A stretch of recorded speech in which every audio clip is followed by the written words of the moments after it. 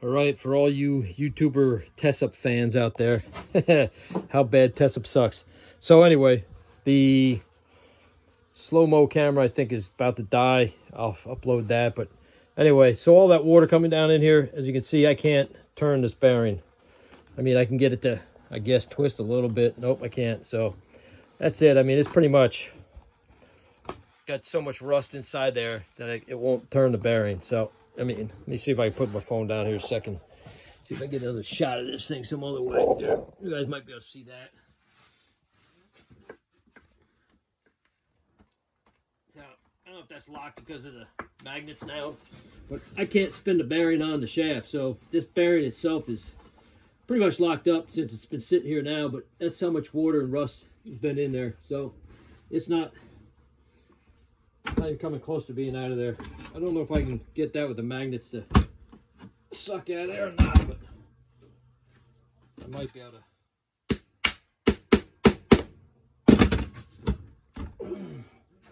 Get this to pop it off.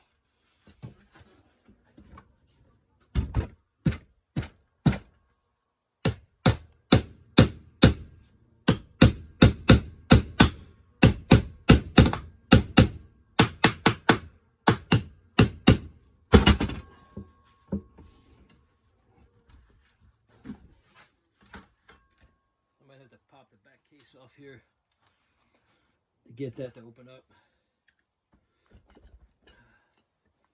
See how much rust is down this end. Yeah, it's even holding on to the shaft. It's not letting the shaft go at all. There it goes. Nope, it's pulling the whole thing down. It's going from the top down. Oh yeah.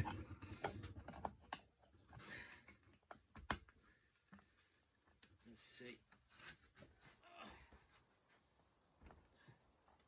Nope. So get that. There you go.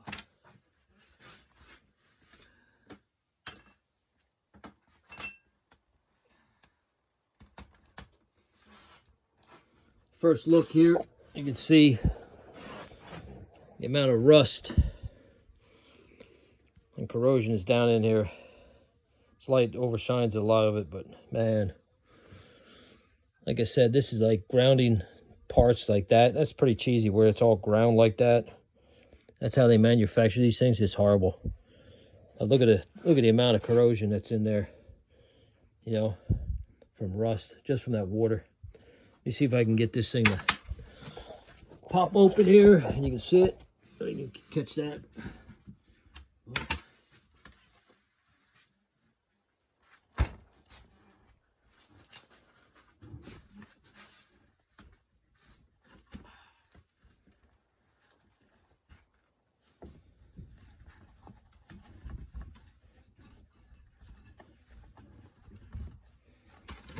I'm sure I can get that to pop out of that case bearing or not.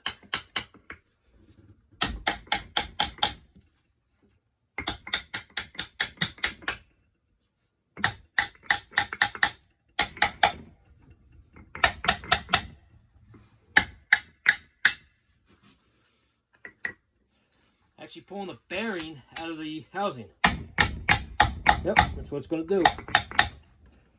Yep, there it is. Boom. You can see all the corrosion just from all the water. So that had nowhere else to go besides over top of the bearing or out the, actually probably the wire hole. It's probably the saving factor for the bottom bearing, but that basically went, all the corrosion and all the water went out the bottom hole. So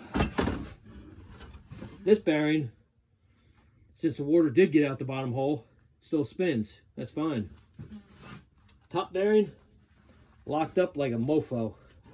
This top bearing will not spin right here. There's the problem child. That probably was, it's high and dry with the, after the water goes across it, cause all the rust and out of there. So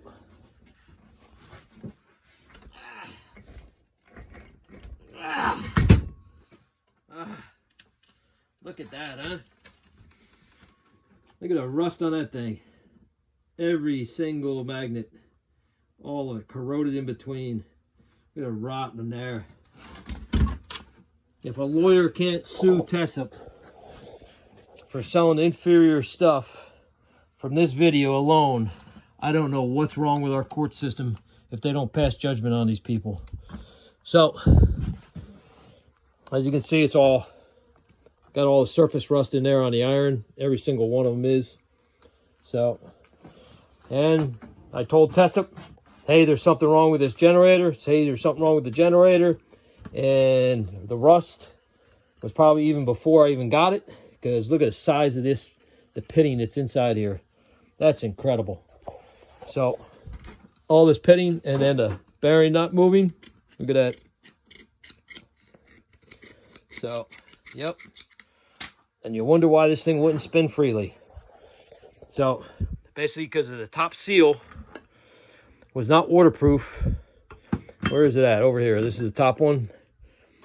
That top seal did not seal against the shaft or the bearing, the outer part of the bearing, the shaft here on the shoulder. So that right there was the problem child all along, letting the water go past here. Who knows? I mean, that couldn't be seen by when these top plates are on there from Tesup, because they have a real small hole in the center for that. That's it. You can't see the whole thing. So that, I don't know, buying something, you shouldn't have to tear it down to its guts before you purchase something just to find out, like, hey, there's something wrong. Well, there is something wrong, as you can see from all the rust and interior and inferior design, and the seal on there is horrible. So yes, this will be a lawsuit against Tesup because they haven't sent me a replacement motor and they don't want to contact me anymore for some reason. I don't know why. Go figure, right? So if they want to be scumbags, then I guess the lawyers will have to take it from them. So that's all I can say for that. Never buy Tesup.